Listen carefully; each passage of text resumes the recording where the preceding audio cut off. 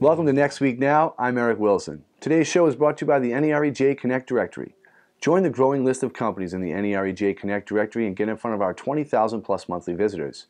Give our visitors an easy way to connect with your company, whether via website visit, email, or social media follow. Get connected today. Visit nerej.com/directory or email me, Eric Wilson, for more info.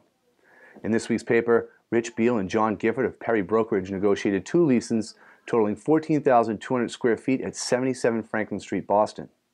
In financial news, HFF arranged a $35.5 million refinancing for Sheraton Portsmouth Harborside.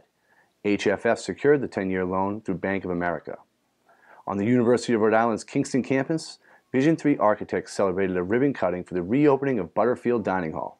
Dupree Engineering handled the site engineering for the 3-phased project.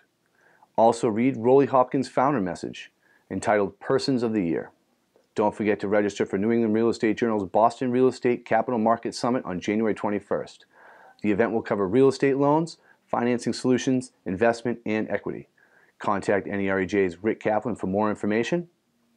Thank you to this week's sponsor, NEREJ Connect Directory. Get connected today. Visit nerej.com/directory. As always, follow us on any of these social media platforms. Let's have a great 2016, and I'll see you next week.